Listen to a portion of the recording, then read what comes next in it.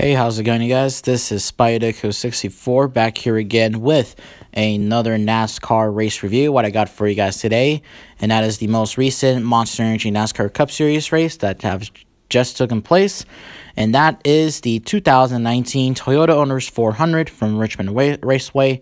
So with that being said, let's just get straight into the video. So going into Richmond, this was going to be the final short track race until the Bristol night race. So for all of us NASCAR fans that love short track racing to death, we had to enjoy this race while we can.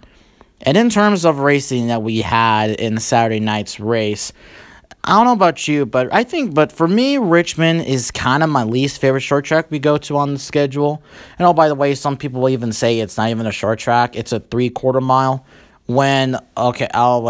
Literally, anything close to a 3/4 mile is a short track, and stuff like that. And people also say New Hampshire is a short track. No, it drives like a short track, but really it's not a short track. It's a 1 mile racetrack. It's Martinsville on steroids, basically. But just getting back into the main point of the video. So, so Kevin Harvick started on pole in tonight's race, fell back, and then Kyle Busch took the early commanding leads of the race. He basically won stage 1.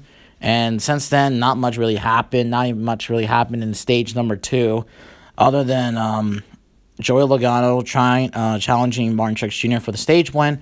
And Martin Truex Jr. did not get that stage win, and Joey Logano won stage 2. So in the first half of the race, like the first 2 stages, nothing really happened. I mean, like stage 1 looked like it was just going to be Kyle Busch winning Richmond again, and stuff like that. But I mean, that did not happen. And then short, Kyle Busch also got a pit road speeding penalty as well, and he never recovered from that. He never made it back to the front. He was even in the front at all at that point of the race. So, yeah, so it was a pretty tough day for Kyle Busch. But for all of us fans, it makes us happy and stuff like that. Plus, I mean, hey, he's still the points leader, so it doesn't really affect him that much. But we're going to talk about the final stage of the race. The final few lengths of the race was the best part. I mean, so Martin Truex Jr. So after Martin Truex Jr. took the lead away from Brad Keselowski, which, oh, by the way, Brad Keselowski was also pretty good in this race too. But just the deal was that it always seems like that Brad Keselowski, it looks like he's about to win at Richmond, but then the car just goes away or something like that. I remember that specifically happened in the fall playoff race where, I mean, he could have maybe, I don't know, won it, but I mean, I'm not really so sure, what happened there. So just the final few laps of the race where Clint Bowyer was slowly catching Martin Truex Jr., on edge. And oh, by the way, just the lead was just closing in and in and in, with Joey Logano also trying to creep in from the back of the 78, from the 19 of Truex. So, I mean, yeah. And then it was the white flag lap. Joey Logano got past around Clint Bowyer. And oh, by the way, I was honestly thinking Clint Bowyer was going to pass Martin Truex Jr. at this point. But on the final lap, Joey Logano tried everything he could.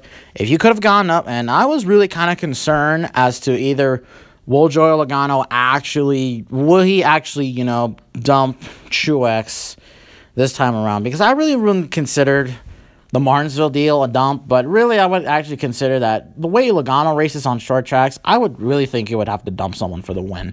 But that did not happen. And Martin Truex Jr.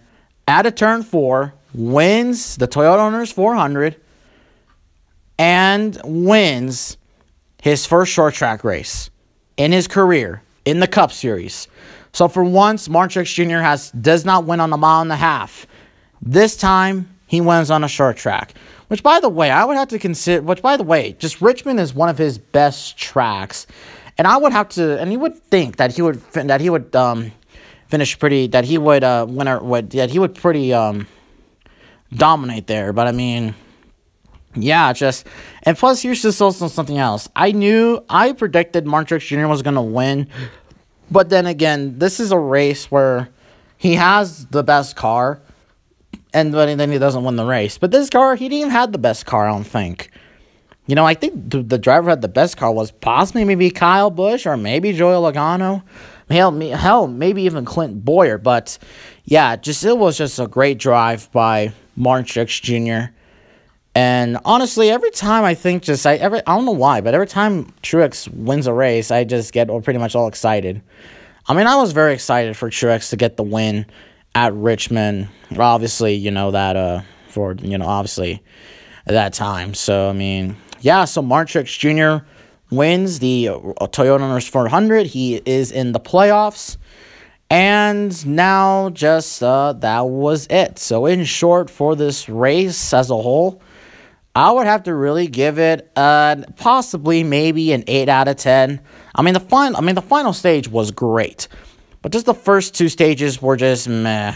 I mean, there was only two big things that happened in the race. Kyle Larson, I'm having so much bad luck.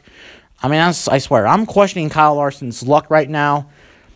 He made contact with Daniel Hemrick on stage 1, I think it was, and then he blew a tire and hit the wall, and yeah, that ended his day, or his night, pretty early on. What else? Michael McDowell also hit the wall pretty hard as well. So, I mean, yeah, two similar incidents. But, I mean, yeah. And also, Chase Elliott had a really, really bad race. I would have to be very honest. I think after he popped, I don't even think he was going to have a good car, because usually he just is not that good at Richmond. I'll be very honest. I mean, Bristol was, I think, the only good shot he had of winning a race. Wait, no, Martinsville, actually, my bad. So, yeah, overall, I would rate this 8 out of 10 race. The Xfinity race was okay. Cole Custer won instead of Christopher Bell, so that's pretty good. For the other races that happened this weekend, the IMSA race at Long Beach was great. So, I mean, yeah, that GTLM finish, that was just fantastic. Fantastic. And the IndyCar race at Long Beach, the Long Beach Grand Prix, it was okay. I mean, Rossi basically dominated the whole race. And oh, by the way, I'm still confused about the IndyCar's call about Scott Dixon's protest on Graham Rahal and him blocking, which, I mean, it was not really even a purpose block. We'll talk more about this in the podcast, but, I mean, I feel Graham Rahal should still be on the podium. I mean, honestly, something else I also have to also just point out is I absolutely hate it when drivers sometimes bitch to the race officials. I just really, really hate that. I mean, seriously, like one time Kevin Harvick protested about to give a penalty to Martin Truex Jr. in a Kentucky race where he passed him on pit road or something like that. And there's also something else. I mean, in F1, it happens all the damn time. Where, I mean, yeah. Also, the F1 race this weekend, I mean, F1000, I mean, for Formula 1's 1000 race, I mean, it was just Lewis Hamilton, past Valtteri Bottas on the first lap, and then it was just anyone's race. And then it was just his race. No one could even contend for him. Only thing that happened was that I know the two McLarens wrecked because torpedo Danny Kvyat. I'm not saying that's not a hate towards him, but that's just it. But I mean, yeah. So that was the race weekend right there. So we got an off week, which, like I said on Twitter, the most boring Sunday of the year. But I'll try to have something up. So thank you guys so much for watching, and I'll see you all in the next video.